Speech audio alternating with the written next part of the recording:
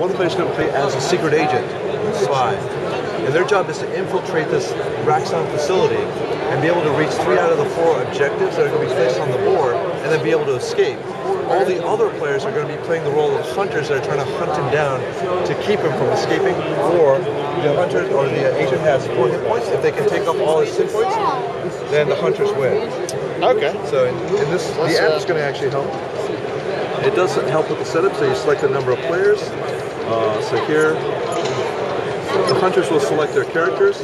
Then the agent is then going to select their character. Cool. So let's say everyone likes Blue Jay, so we'll pick Blue Jay. The agent also has equipment that they can use. So we don't have all the equipment implemented yet, but it will before we go live with the app. So let's say we take a smoke grenade, a stealth field, and a flashbang. The app also randomizes the objectives. Normally you would have to roll the dice and then write it down, place a token. So this will just speed that up by telling you where to place your tokens. So it's doing a lot of the legwork. Yes, exactly. Let the app do the legwork for you. And then also based on the number of players, it's going to tell you where the hunters actually start on the board. That's cool. And then once you do that, the game is then now ready to go. So now you're playing the game. Yeah.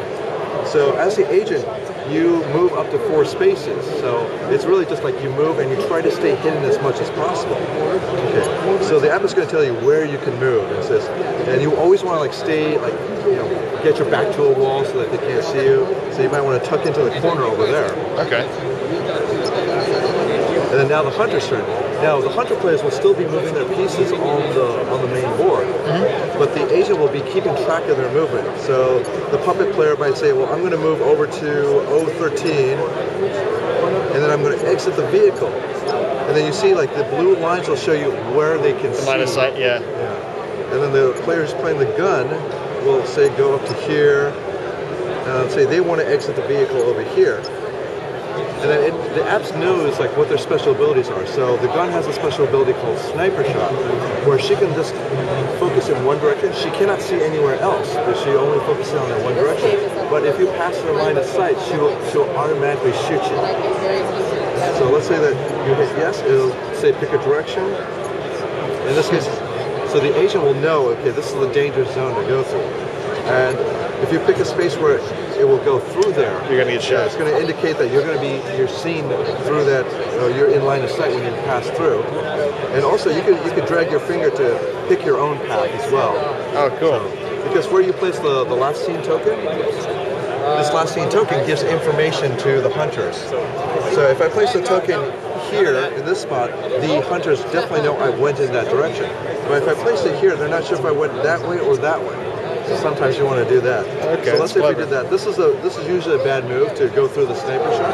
Right. It also tells you like where to place the token. So for first-time players, it kind of guides them through the entire game for them. Yeah. Up here, it keeps track of the number of hit points that you have. So in this case, you've been shot by the sniper shot, so you're going to lose one of the hit points. So it keeps track of it up here. Okay. But this is probably a bad move, so I'm gonna reset that round.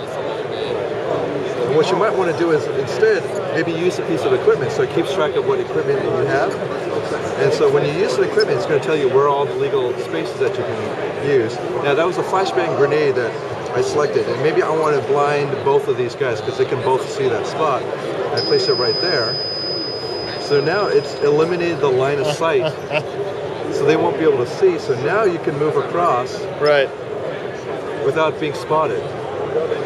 That's a really good sound effect, by the way. Oh, thanks. Yeah. So, and then like he's got the special ability, he can use the vehicle's motion sensor, so when you select that, it sends out the waves, and then a lot of times like the agent will say, okay, where's the vehicle, where am I standing, so what's my direction, so the app will take care of all of that for you. Cool. So it's really just like a helper app, but it helps enforce all the rules, because hidden movement games, if you make a mistake, then it could, the hunters, whatever deduction that they were doing, could invalidate all the work that they were doing. Right. So yeah. No, that's really good. And see, it looks really good. Like this is a nice setup. Like, Thanks. Yeah. I mean, we went to the extra effort to make sure like we have like a full 3D environment because we want to immerse you into the game. And not that you would, but it feels like you could almost make this like a standalone version of the game digitally. Yes.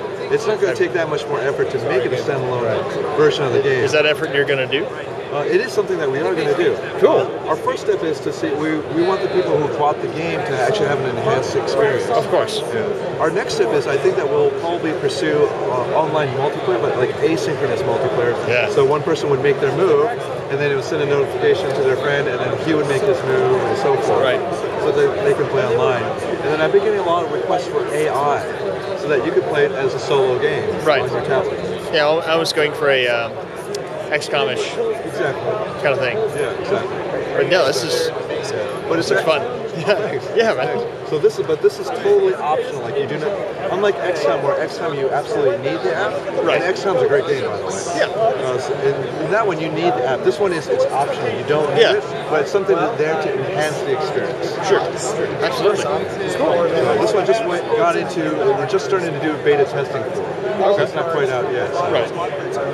But still, no, it already looks really good. Even as a companion app, it's awesome. Really comes out.